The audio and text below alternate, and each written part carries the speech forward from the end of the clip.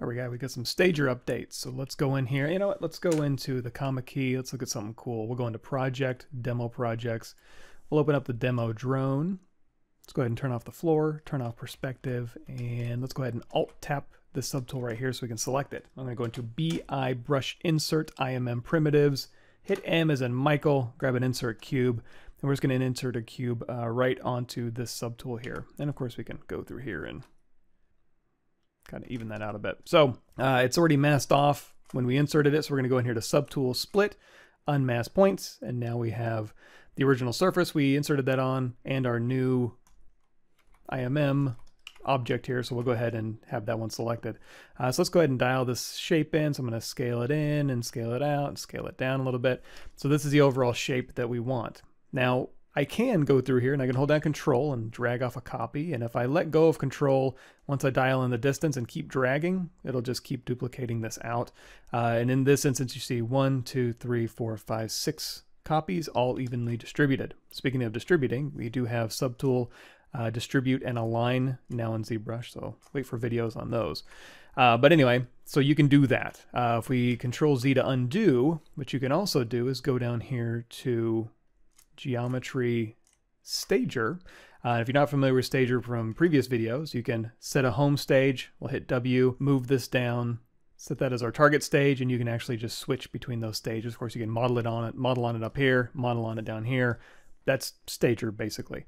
Another thing you can do now, though, is you can interpolate. So if we go to the stages count, we'll drop this down to 6. We'll hit interpolate, and you're going to see 1, 2, 3, 4, 5, 6 copies all distributed. However, one thing that control dragging out copies won't be able to do, if we undo this, let's just undo back to where we just have our object sitting up here. So we can, again, set a home stage. We can drag this out, and if we go through here, and let's scale it down a bit, set that as its target stage. Stages count still set at 6, and interpolate. Now as it interpolates, it'll go 1, 2, 3, 4, 5, 6, and get smaller as it interpolates down. Now you also notice a little copy and paste down here. So let's undo back. So we just have our original subtool here. Let's take this subtool, let's duplicate it off, and let's go ahead and I'm going to move this back a little bit, maybe move it up, and we'll scale this down. I'm just going to put a little bit of just an inset right here. And in fact, we can make it a different color. I'm going to hover over this orange in my document here, tap the C key to inherit that orange color, go up here to Color, Fill Object. Now I have a white square and an orange square. So with the white square selected, I can hit W. We'll go down here to Stager. We'll set that as our home stage. And then one more time, we'll move this down, scale it in, set that as our target stage. Our stages count is still set at 6. Before I interpolate, I'm going to hit Copy. So then I can go ahead and interpolate, get that result.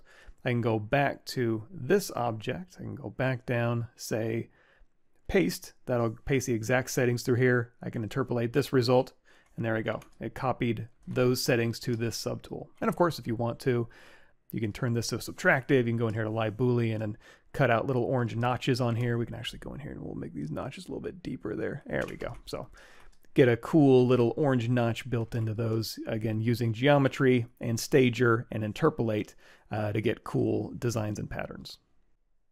One more thing I want to mention with stager is if you go down here, again, to geometry, stager, and you got the home and target stage, I'm going to take his body, and I'm going to move him into place. But before I do that, of course, I want to set a home stage. So this is where he's at home, and then this is where he's away, target stage. And then if I go in here to Z plugin, I'm going to drag this over to the side. If you go to Subtool Master, there's some really cool stuff in here. One of the ones I use all the time is copying pasting folders. What you're going to see in there is a do visible, and now you're going to see a copy paste stager.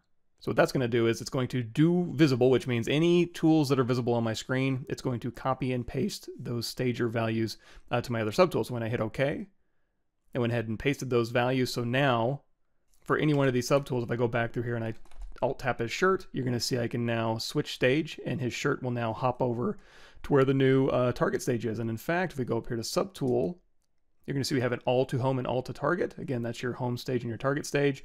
You can say all to target and all to home now, again, using that Subtool Master visibility and stager functionality.